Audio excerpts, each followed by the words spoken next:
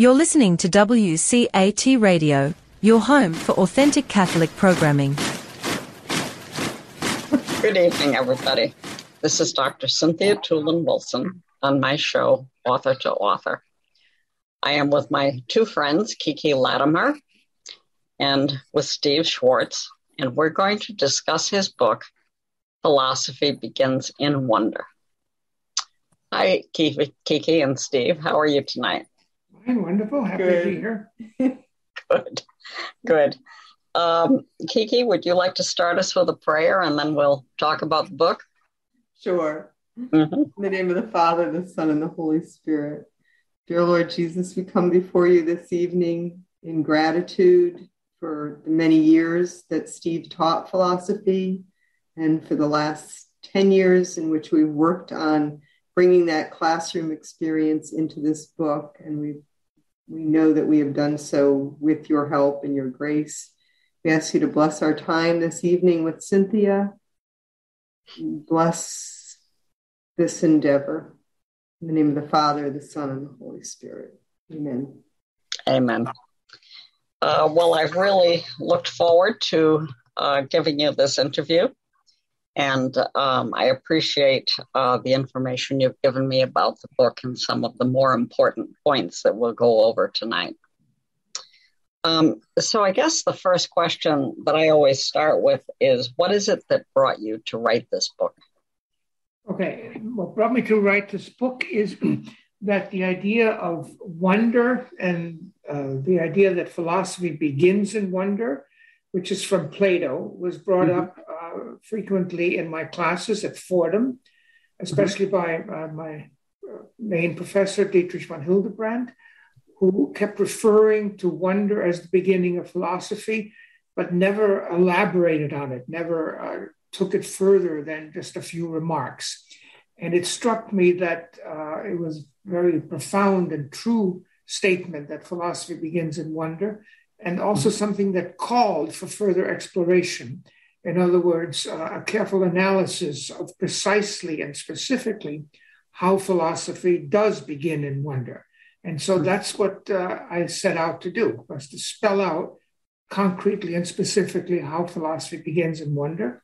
And really the table of contents is a list of items that fulfill this task of showing specifically how Plato was right when he said philosophy begins in wonder. Mm-hmm. Okay, thank you. So in part one, you start with discussing the philosophy of the person. I'm somewhat familiar with that because of teaching John Paul II with the theology of the body. But how do you approach that?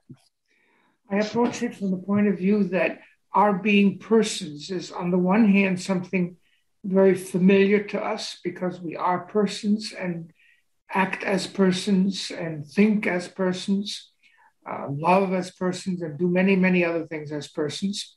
Mm-hmm. But most of the time, most of us simply take for granted what it is that does these things, that what it is that has this ability. So for me, philosophy is largely a matter of taking the things that are familiar to us in our experience and not taking them for granted, but focusing on them and asking in a spirit of wonder, what is this? You know, we talk about knowledge. What is this thing we call knowledge, and how does it relate to belief? And many other examples. And here in this book, I focus on various topics that illustrate this. And I think one of them is our very own being as persons. So we know what we are as persons because we are persons, and yet in many ways we don't know because we haven't thought carefully about it. We haven't done the wonder that philosophy calls for. So that's what I attempt to do, to show in specific ways what it means to be a person. Mm-hmm. And one of the things that got me started in this, one thing that inspired me was an offhand remark by my major professor at Fordham, Dietrich von Hildebrand, who in the context of another course, not a course on the person, might have been on ethics, made the remark compared to the reality of a person, this chair, he pointed to a chair next to where he was teaching, compared to the reality of a person, this chair doesn't even exist. Mm-hmm. And I could imagine someone saying, what do you mean the chair doesn't exist? It obviously does. You can look at it, you can see it, you can touch it, you can sit in it. But I knew exactly what he meant. He meant that the chair had a certain level of reality, but it was so far below the reality of what it means to be a person, the consciousness that is mainly involved in being a person, that is so much higher, like a grain of sand next to Mount Everest. It's so much higher that you might want to say next to Mount Everest, this grain of sand doesn't even exist because it's so much smaller. So along the lines of the grain of sand next to Mount Everest, the reality of a chair is so thin and so small that we can say, in order to do justice to the full reality of a person, that chair doesn't even exist. Mm-hmm. It's a good point. We are certainly on, we're certainly on that unique level of having soul and body. So we really are above everything else that's here on earth. Mm-hmm. So it's an interesting point that I think most people never get to unless someone helps point them to it. You have to be awakened to it because it's something we take for granted. Yeah. We take our own existence for granted. We take the existence of other persons for granted. We take the existence of time for granted without wondering at that strange reality of what time is. Into, if you want me to. But so many things we take for granted, and philosophy is for me, above all, the not taking for granted, stepping back from this attitude of taking for granted and looking at these realities that we take for granted that are familiar to us and looking at them and seeing how wonderful they are. And I mean this now in the sense of enhancing wonder or inspiring wonder in that sense. They are wonderful. And that's, to me, what philosophy is looking at those things carefully and explicitly as opposed to taking them for granted. Yeah. Mm-hmm. Excuse me, I'm sorry. So in the second part, you discuss memory and personal identity and how the memory of the person, over time, you're the same person, even though there's all these changes. And that's fascinating. Yeah, the fascinating thing is that for the most part, when something changes very significantly, it loses its identity. What's an example? The log, yeah. The log is changed by being subjected to flame, the fire. And that is such a radical change when it goes from log to ashes that you can say the log no longer exists. It loses its identity as a log. The interesting thing is that with a person, no matter how radical the changes are, it's the same person. Yeah. And one example of that is from a small child to an older person. It's the same person. And I can look at a picture of myself as a little child and say, that's me, that's the same person. Yeah. And also very remarkable is in the case of a person who converts from evil to good. And that's remarkable because it's the same person. It's not that you're an evil person here and a good person there as two distinct persons. That is not so remarkable. But when a person, let's say a cruel Nazi guard, converts and becomes a saintly person, that's a remarkable thing, that this radical change doesn't take away his identity, but on the contrary, it is rooted in his identity and is the remarkable thing that it is precisely because it's not two persons, an evil person and a good person, but one and the same person who changes from being evil to being good, so that the radical change is rooted in identity. And I think that gives personal identity some of its, or shows some of its remarkable reality, the reality of a personal identity, which we never find in nature. Here, where radical changes occur, like in the log that's burned, identity is lost. That's an interesting example, because when you think of a person, we do die. And yet in the resurrection, we're the same person. And that's fascinating, because other things that go through such actually everything that goes through such an extreme change doesn't come out at the other end the same thing. But we do, and that's fascinating. In fact, the meaning, what I like to point out here is the very meaning of life after death, the resurrection of the body and life in heaven. The very meaning of that idea of life after death is that I, the same person, will continue after death. Yes. If it's not I, the same person, then it's nothing. It doesn't. Yeah. If I don't continue to exist as the same person, then it's false, and there is no life after death. And right. I can only, this is another related point, I can only exist as the same person if I continue to exist. And if it's really I who continue to exist, then I exist as the same person. I cannot become another person. The log can become ashes, and various physical things. One thing can become another. Solid ice cream can become melted ice cream, and floating ice cream. One thing becomes another. But I cannot become something which is not a person. I can. If I'm an evil person, I can become a good person. If I'm an ignorant person, I can learn something. So I can change. My identity as a person can never undergo that kind of becoming. I either continue to exist and do so as the same person, or I cease to exist, which as Christians we believe is not the case, that we will continue after death. Yeah, and that's that really is something when you consider it. That you'll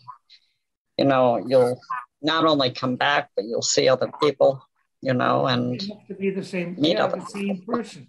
I will meet my mother again, who I love dearly. The same person. Yeah. That I knew when she was. Yeah. It's fascinating. Yeah.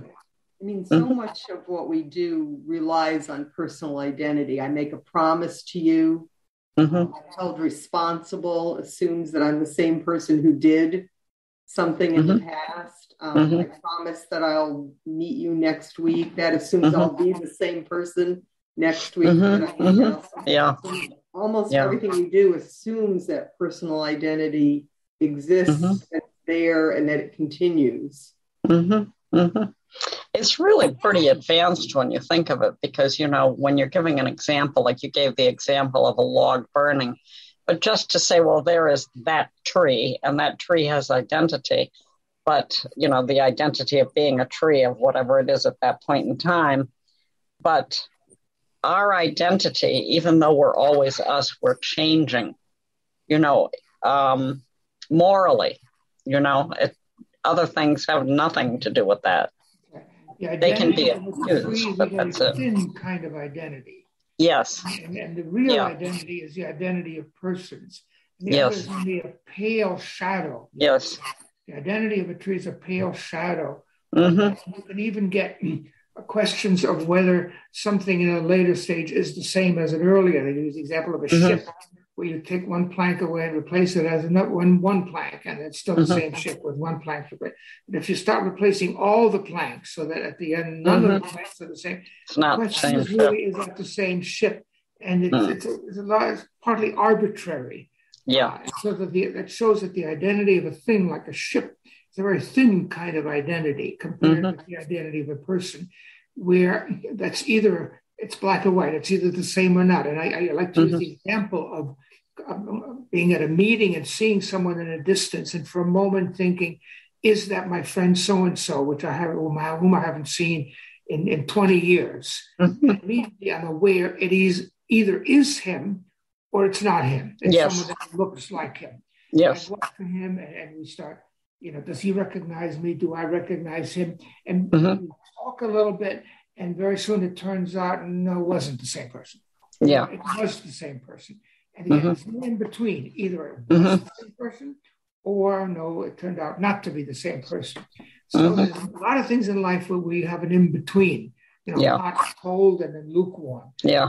But then here you don't have, there's no such thing as in-between. It's either the same person, or it's not. Or it's not. And sometimes you don't know whether it's the same period. I've had that happen. I think we all have. Yeah. So let's see. So then you also talk in part 3 of time, which is a fascinating thing, duration. Yeah. To me.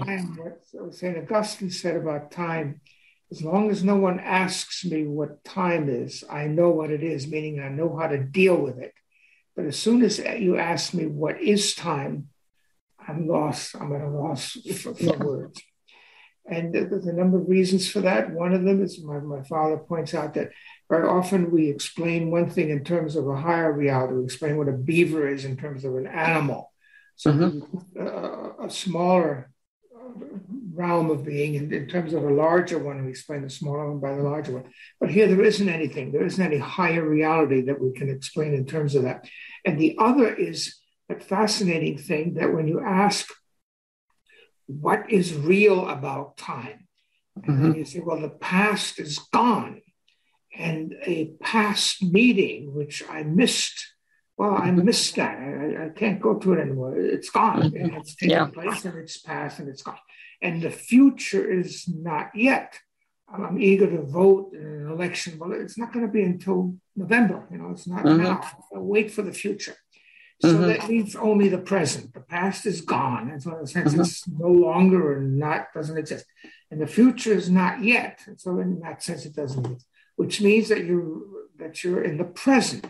What have you got in the present? You've got the present year. Well, a big chunk of that is gone. And part of it is not yet. Oh, the year's too long.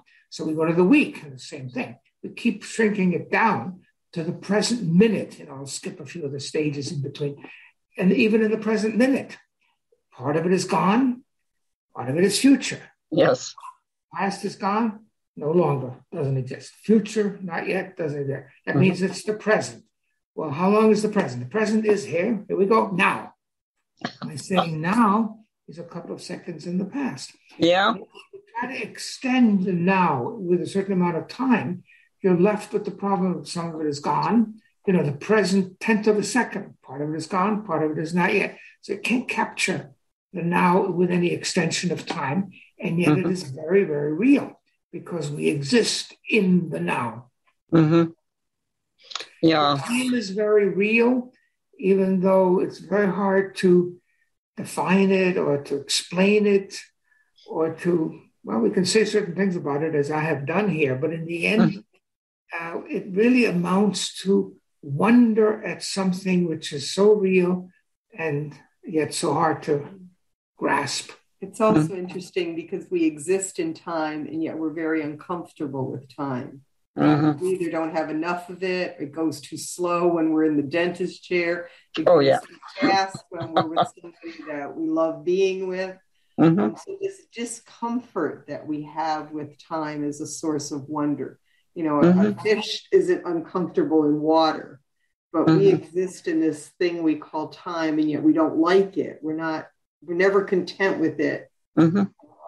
And we can't even find the now, like Steve said, we seem to live into the past, we live into the future. It's very odd that we should be so uncomfortable with time. Yeah, it's when we were talking about this the last time, I was thinking about it after, because of course God does exist in the ever-present. He is in the now. And it's his now, it doesn't seem like his now changes, because he's always ever-present. God exists in the now because for us, the past is lost. Yes. We can't, what's past, we can't go back to it. So part of it is lost and part of it we don't have yet. So that's an incompleteness and an imperfection in our being. And that, of course, cannot apply to God. So God has to be the all-encompassing being who exists in a now, which is not really our present now. Our present now is squeezed between the past, which is gone, and the future, which is not yet. So our now is a kind of thin now. Squeezed between a past that's gone and a future that's not yet. So God's now is not this thin squeeze now. God's now is an eternal now. For God, nothing is lost in the past. And for God, nothing is such that he has to wait for it in the future. God exists in that total now, which in one way is so baffling to us, and yet is the alternative to something we also find baffling, namely our existence in time. So kind of beings that are hard to please. We find the time, existence in time, baffling. We'll try an existence that's not in time, God's existence in an eternal now. Well, we find that baffling also. So it shows our limitations, shows that a big part of wonder is realizing how little we know and how little we understand. That's true. I think it's also good for our humility. You know, and it really does. It does point out to us the grandeur of God, I think, because he doesn't have any of these deficiencies. That I don't know if I should call them deficiencies, but the things that we don't have. Let's see. And so then you were also in part 6, you talk about ethics and virtue ethics, and that's an interesting distinction, if you wanted to. Virtue ethics is a part of ethics. There's a broad field of ethics, which can be divided into conduct and character. And for many people, ethics is identical with conduct. But I think that's a narrow view. Conduct has to do with what should I do? Keep my promises. I should respect persons. I should be responsible in my job. So there's certain things I should do, and there's certain things I should tell the truth and so forth. And there's certain things I should omit. I should omit hurting other people and breaking promises and so forth. So ethics is a large part of ethics is what should I do? But in addition to the question, what should I do? There's also a question which in some ways even deeper and even more important, perhaps. What kind of a person should I be? And that refers to, well, first of all, it refers to character. What kind of character should apply to me? What kind of person should I be? And this ethics that's centered around being and character is virtue ethics.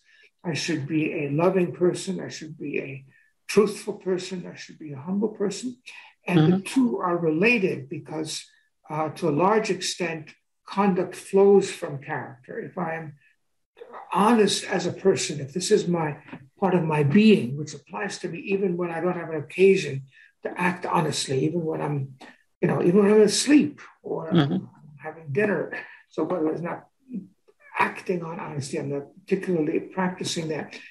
Honesty is a part of my being, and from that being flows my actions. If I'm an honest person, if that's part of my being, to the virtue ethics part, if honesty is part of my being, I will tend to act honestly. Of course, it's not guaranteed. We are, fallen creatures, and we can fail. So it's not guaranteed, but the tendency will be towards being honest. Right. And so you rely on someone who is honest. You trust them because they're honest, and you don't rely on someone who, in a corresponding way as a character trait, is dishonest. So honesty as a character trait tends towards that kind of behavior, and it's therefore valuable not only in itself, but also in its usefulness for conduct. Yeah, we get used to how people act, a certain way, and there are people you trust. And I think that's like one of the greatest disappointments in the world is when someone you trust or, you think they're honest or whatever the case may be, and you find out they're not, or that they're not in a particular situation. Very good point. Yeah. It's so very, very distressing situation where someone you thought was honest and led you to believe, was not only dishonest, but deceitful about it, led you to believe that and led you on and invited your trust, and you gave them your trust. And then in a critical moment, they're not there. They let you down. Yeah. It's a very, very terrible moment, very painful moment of when a person doesn't act in character. Conduct also often comes up when I'm teaching young people ethics. I'll say to them, what does it mean to be a good person? And especially if I'm teaching, for instance, young Catholics, one of the first things they'll point to is conduct. They'll say, well, the 10 commandments, don't steal, don't lie, don't kill people, keep your promises, that kind of thing. And I'll say to them, well, so let's take a person who just sits in their house and watches TV day after day, and they never lie and they never kill anyone and they never do anything bad. Are they a good person? They never do anything good either. All they do is watch television day after day and eat and sleep and watch television. So they don't do any bad conduct, any evil conduct. But but are they good? Are they good? And then you start to realize, well, it's more than just not doing bad. It's more than just avoiding bad conduct. That's where you start to move into virtue ethics. Are you a forgiving person? Are you a generous person? Are you kind? Do you try to help people? And that points much more to what kind of who am I as a person, my character as a person. Yeah, so it's both what you do and what you don't do. Yeah, it's not. Yeah, there's really no neutral ground here, is there? A lot. I'd like to add to what Kiki says.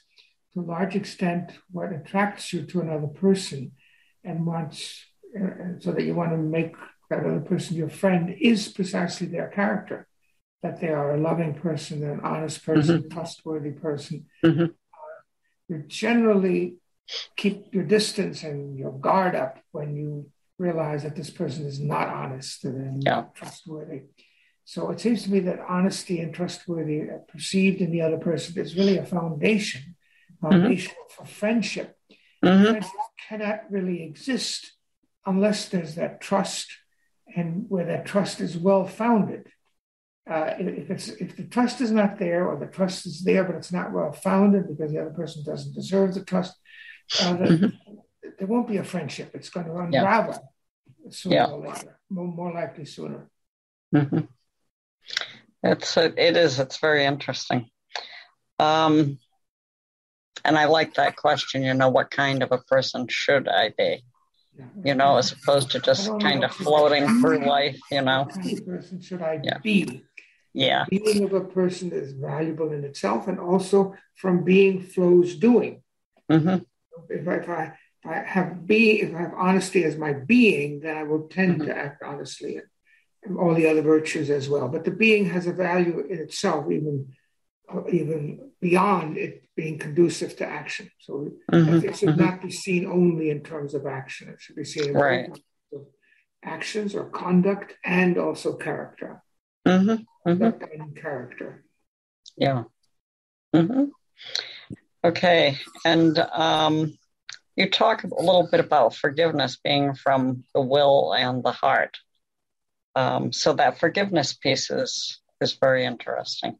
Okay. Forgiveness ideally should be from the heart, where you feel, when you have the corresponding feeling towards the other person. But there may be cases where you are so deeply hurt that your heart wants to hold on to the hurt and wants to kind of push the other person away, but you realize that you should be forgiven. And in that case, the forgiveness, if it's going to come at all, which it should, the forgiveness will come from the will. But ideally, it should be both the heart and the will. And also, when you look at it from the point of view of the person who is being forgiven, up to now I've looked at it from the point of view of the person who's doing the forgiving. From the person who is being forgiven, it's a much more beautiful and enriching experience when you sense that the other person is coming to you, asking for forgiveness from their heart, and not only as a duty from the will. The will is important, but if it substitutes for the heart and takes the place of the heart and carries the weight instead of the heart, there's something incomplete about it. So it should be from both the heart and the will. Same thing with love. Love should be from the heart and from the will. It's the strength of love, but the heart is the real soul of love. And if you don't a love from the heart, if it's only a will to love, it's not a full love. Right. True love, any kind of love, Mm-hmm. from the heart. If you love from your heart. Mm-hmm. Mm-hmm. Yeah, so forgiveness is, I think, one of the more difficult questions that we have to deal with as people. Yeah, one way to get at it is to the golden rule. Mm-hmm. Put yourself in the position of the other person. Yeah. I have done something wrong and ask for forgiveness. I've done something wrong to you, and I sincerely repent it before God and before you. If I repent my wrong and ask for forgiveness, I would want to be forgiven. And so if you put yourself in the position of the other person who wants to be forgiven and even feels ought to be forgiven, it can help you to forgive. If I were in that position, I would want to be forgiven. So I do the same thing from my point of view. So if another person asks for forgiveness, I should grant the forgiveness, at least from my will as a start, and hope that the heart can come along. Sometimes we're so deeply hurt that the heart has a hard time moving along, but hopefully eventually the heart will also come along. It helps too to understand forgiveness as a process that takes time. That time idea, the time has this connection to helping us, especially when we're deeply hurt. And the other thing with forgiveness is often we don't really want to forgive. We hold on to not forgiving someone because they haven't said they're sorry. And, there can be many, many reasons why a person doesn't say they're sorry. For one reason, they may not be sorry, which is the toughest. Really? Or they may have died, or they may not even know they hurt you. They could be too shy or too embarrassed to say I'm sorry. So there's many reasons. And so sometimes we think, well, I have to wait to forgive for the other person to say I'm sorry. But that I'm sorry is never going to come for many reasons and others.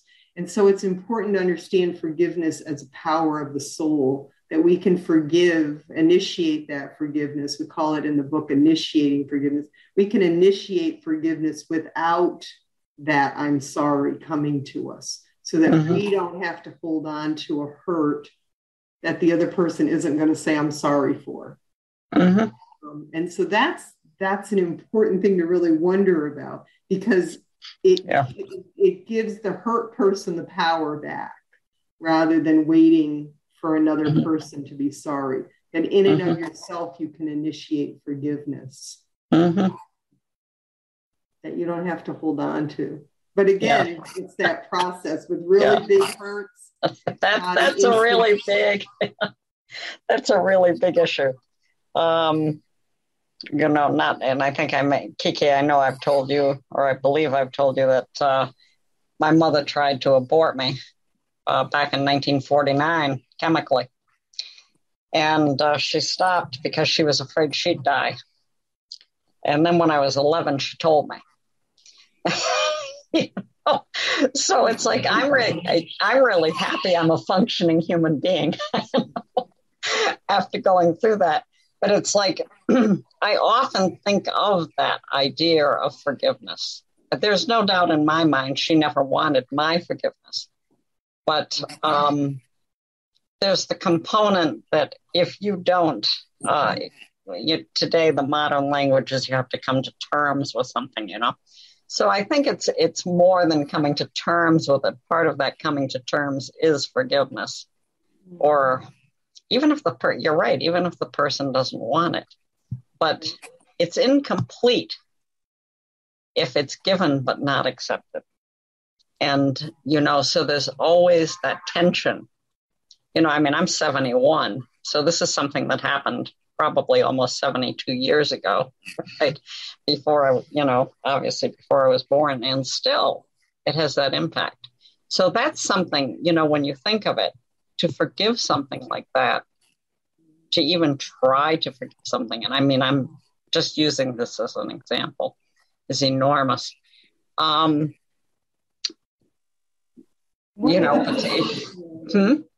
of the things we've discussed in the classroom is the concept of making forgiveness person-oriented rather than event-oriented. Mm-hmm. The event of what your mother did, or let's say the drunk driver or whatever that kills the child. Yeah. It just is an event in the past. Forgiveness doesn't undo that event. Right.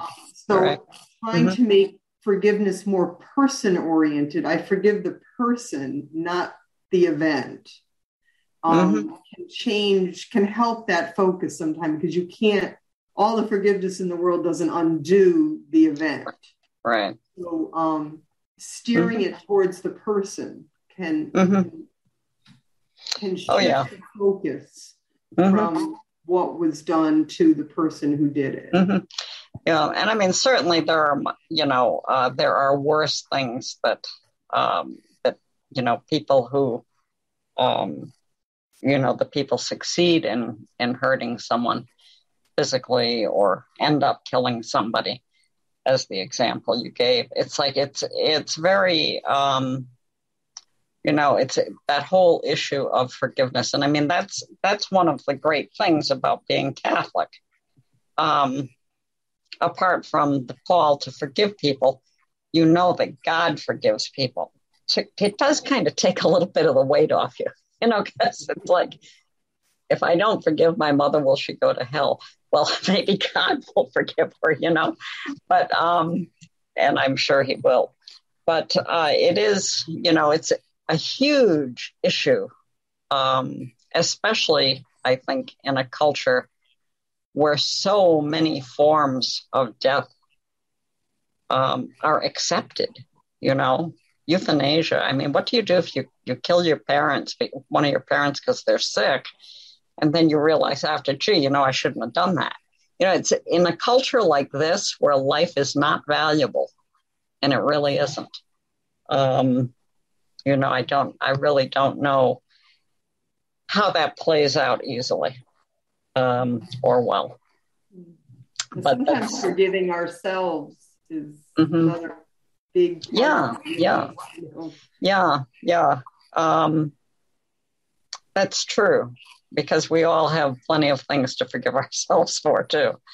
But anyway, just as always, the forgiveness issue after I became Catholic, which I did at age 38, was certainly it's one thing to ask for forgiveness for something you've done. That's difficult enough. But when you have to then ask, know that you're going to try to extend forgiveness to someone who has never wanted it. That's, but that's part of the beauty of this religion. I mean, it's like God's telling us, you have to do this. And it's not easy, but it's important. And Christ gives us the example when he forgave those who crucified him. Beautiful parts of Holy Scripture when Christ says, Father, forgive them. They know not what they do. Yeah. I've often contemplated what he means by those words. They know not what they do. In some sense, they certainly did know what they do. But I tend to think, and I can move towards that in a deeper sense, they didn't know what they were doing. I think it goes in the direction of, if they realized the enormity, unbelievable enormity of the evil that they were doing, they might not have done it. I mean, you just can hope that. Yes. Hope that if we don't know that for a fact, it's hard. Of course, right. Consciousness, but there's something to be said for if they realize that the enormity of the evil that they were doing, killing an innocent person, but that's only the beginning of it. They're killing the Son of Man, they're killing God himself. Yeah. I mean, how much worse can you get? Killing an innocent. You can't get any worse. That's the bottom. Bad enough. Yeah. You're killing the Son of Man. I mean, that just goes beyond everything. And yet Christ says, and gives us this beautiful example, Father, forgive them. If Christ can forgive those who crucified him, then it shouldn't be too hard for us to forgive, because Our forgiveness is a small, it pales. It's a small thing. And I'd like to look at the example of Christ and say, well, if you can forgive, then surely I can too. And with your grace, I can. And I find, I don't want to sound like I'm boasting, but I find that in that context, forgiveness is not so hard. Yeah, but for the grace of God go I. Father, forgive them, they know not what they do. And if you go back to that, there, but for the grace of God go I. We tend to assume, we're the good guys and they're the bad guys over there. Well, yeah, that's true. But where would I be if I had not received the love of my father and mother when I was a child? Where would I be if I was a child abandoned by parents and left to, grow up with gangs in the street? Who knows? Who knows where I would be? I can't claim to know that I would be. No. We are fortunate, and that I can't go enough in that phrase there, but for the grace of God go I. We are what we are through God's grace. And I feel that very, very deeply because I have experienced God's grace directly and through the people in my life, first my father and mother, and then people now, my wife and Kiki. The grace of those people and God's grace directly have made me the person that I am. If there's something good about me, and I hope there is, it's all because of the grace of God. Yeah. I agree. Let's see. You also discuss gratitude in the book when you're dealing with the in virtue ethics. And I guess that's kind of what you're talking about now when you're saying, that you can look and see the other people that were in your life and the wonderful things that they did. So it's, I don't know if there's anything else you wanted to say about that. But I think gratitude is important too. Gratitude on the upright cup. Gratitude can be kind of a basic disposition where we do not take for granted the good things of life, that we have friends that love us, that support us, that we have enough to eat, that we have a home, that we live on a peaceful street and not in a war zone. We're able to walk. That we're not paralyzed. Every time I see a person in a wheelchair, I'm grateful that I can walk. It's easy to take that for granted. Oh, of course I can walk. I can get up and walk. Well, no, don't take that for granted because some people cannot do that. It's very difficult for them to get around. So gratitude can be an antidote to taking for granted. And there's also a wonderful example that my father uses where he speaks of gratitude not just as a specific response to someone who loves me and grateful for their love, who has favored me, and I'm grateful for the favor, but also as a basic disposition that gratitude places me in where I can receive. And if I lack gratitude, I will fall into complaining. And I often refer to my time in the army when the other soldiers were complaining. And I said, let's be grateful that when we go out in the field and we have these exercises, it's all pretend. It's not really real bullets that are coming at you. Be grateful that it's not a real war. Be grateful for the food that you have. Be grateful for your friend. And my father uses a good analogy here, the upright cup. And he says that by being grateful, we can receive. And if we are ungrateful, even though many favors are given to us, we will not receive. And compares that to a cup. If the cup is lying on its side, you can have all the rain, and the cup will not get any water. Right. So you can have a thunderstorm of rain and drenching rain. The cup is lying on its side. Nothing will happen. The cup has to be upright. And if it's in the upright position, then after a short period of time of rain, the cup will be full. And the rain represents the good things of life. And our being upright represents our being grateful as a disposition to receive. to receive the love of another person, to receive the good things of life, to receive from God, to receive from other persons. So by being grateful, I am like an upright cup, and I can receive. If I'm not grateful, then I can have all the favors of the world. I'm lying on my side, and the favors and full of rain can come down, and nothing will come into That's a good image. The beautiful image that captures the reality of gratitude as placing me in the position where I can truly receive. I like it. Yes, the question, can an unhappy person, an ungrateful person be happy? Probably not real happy. At least an unhappy person who is complaining.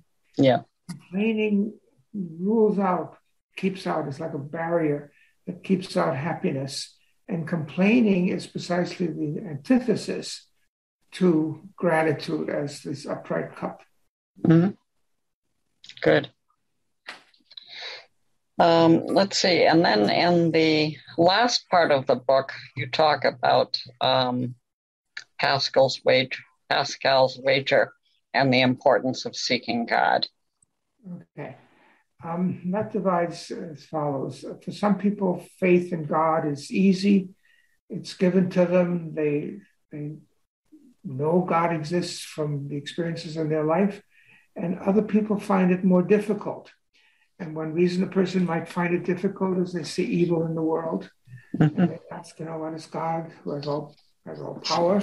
They allow the evil, and so they're not sure about whether God exists.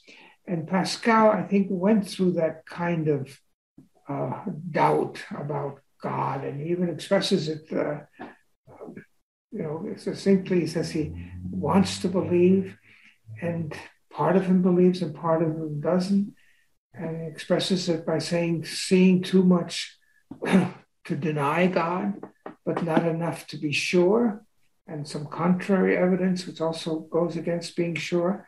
I'm in a state to be pitied. And then he goes from there. My heart inclines to know, entirely where is God, and is God real, and may God come into my life. So from that moment of doubt comes this earnest seeking of God, an openness to God, oh God, if you exist, enlighten my soul with the knowledge of your existence. So that's Pascalian way. If you doubt, at least seek. You can go so far, very strong language. The doubter who does not seek is altogether miserable and wrong, mistaken and miserable. And I think he's right. It's very strong language. I didn't dare to use that language, but he does, so I'll quote him. To my friends who don't believe, I ask them, are you sure there's no God? And no, you can't be sure. They're more likely to be agnostics than atheists. You can't be sure there's no God. If you want to emphasize, well, are you sure there is a God? Okay. Moments of doubt. But you can't be sure there's no God. And so if that's up in the air, follow Pascal. Seek God. It's better to, and there comes the way. I like to formulate it. It's better to seek God when in fact there is no God, when the atheist was right after all. You haven't really lost anything. Better to seek God when there is no God than not to seek when there is a God. And you can give a human image of that. If a child is missing, you go and you seek, try to find that child. A 5-year-old child is missing. And if you go out and seek to find that child, you may find that child, you may not, but at least you've tried. At least you've What is really tragic is if that child actually wasn't all that far away. The kidnapper, panicked and dropped the child. And if you just go a little bit further, walk a little bit further, you would have found the child.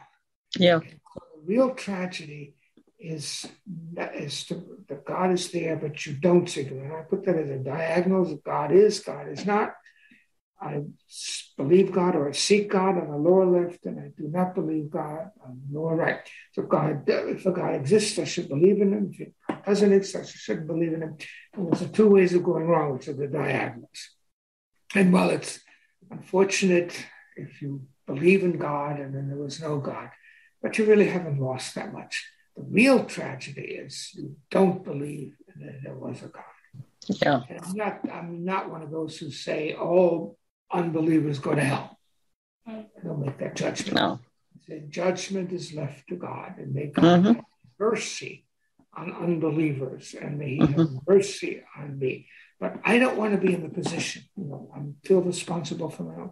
I don't want to be in the position that when I die, I appear before God and He says to me, why did you deny me? That's a bad position to be in. Yeah. So I'll take my chances. I will believe in God. And then if it turns out the atheist is right, I will never find that out. If the atheist is right, there's no God, no life after death, then I die and there's no consciousness. Right. There's nothing. Yeah. So my position, if the atheist is right, is not so tragic. It's not so terrible. It just won't exist. But the atheist who finds out, oh my God, God did exist after all, and I was wrong on this all-important question, that's a pretty painful position to be in. And God is going to ask me to give an account of your life. Give an account of your life. Why did you deny me? Or if you weren't sure that I existed, if you thought there were reasons not to, why did you not at least seek? And that's the Pascalian message. The doubter who does not seek is altogether miserable and mistaken. He's wrong, and he's also mistaken. And I think Pascal is right. And Pascal's wager, as I put in the diagonals, captures that. If there's no God and I have been seeking my life, I haven't really lost anything. But woe to me in the other direction.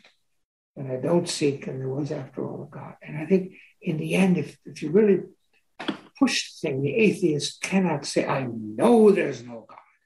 No. It has to be I think ultimately the atheist has to be pushed to an agnostic position. And if you push to an agnostic position, then the question arises, which way of going wrong is worse?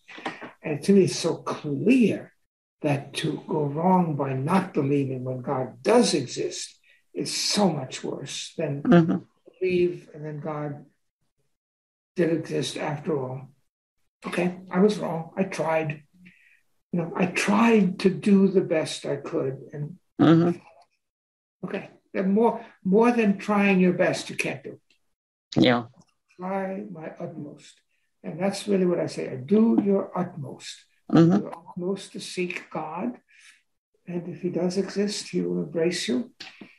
And if there's no God, well, at least you tried.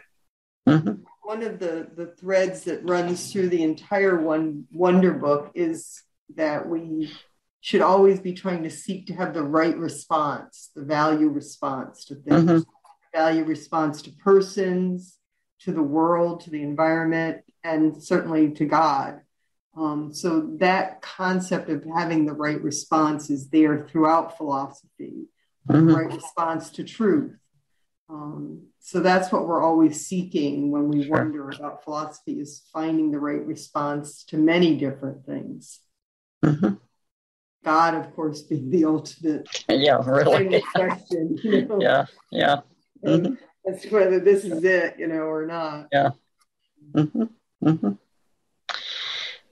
Oh, well, it's certainly an interesting book, and it's got a lot of things that people can think about, and you presented them in a way that I think will make people think.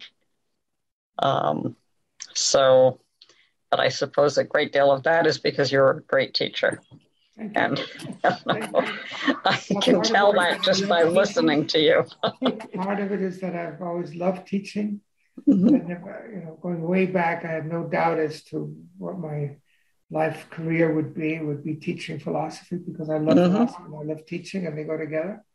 So I looked forward to teaching and went into it with great joy, and has always been a tremendous source of deep happiness to be able to teach and share the truth with students, and have wonderful students like Kiki. Steve's class was one of the first I took when I was at URI in 1980.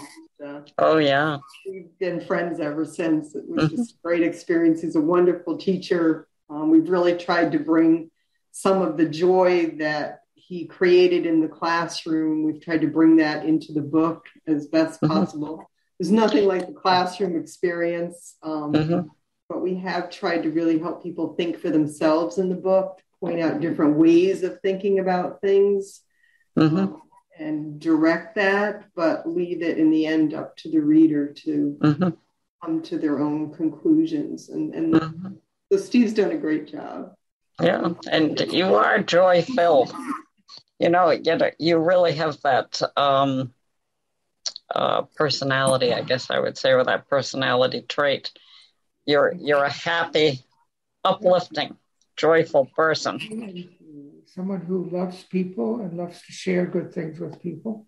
I considered my teaching as sharing good things that I perceive, sharing the truth with people. Joy of finding responsive people in at least many students.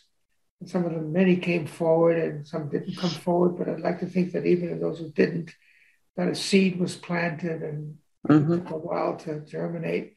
And later in life, they will look back on their experience of the classroom experience with me, and the seed will bear fruit. Good.